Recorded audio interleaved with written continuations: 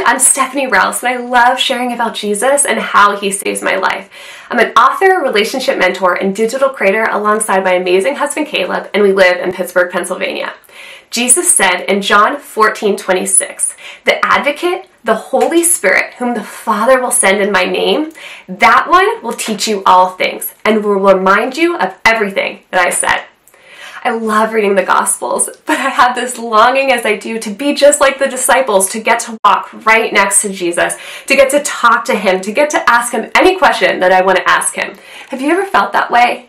I think Jesus knew that we would feel that way and that we would want to talk to him and know from him. So when he died, rose again, and went to heaven, he didn't leave us alone. He gave us the Holy Spirit who lives inside of us.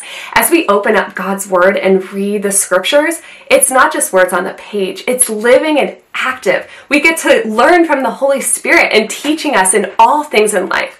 As we walk through this day, through all the different things that we face, we can ask the Holy Spirit to guide us. If you need wisdom, ask him. If you need comfort, he will be your comforter. If you're feeling alone, he will be so close to you and near to you. He loves you. He wants to guide you. And God, Jesus, the Holy Spirit is within you. Go knowing that truth today. You are so loved.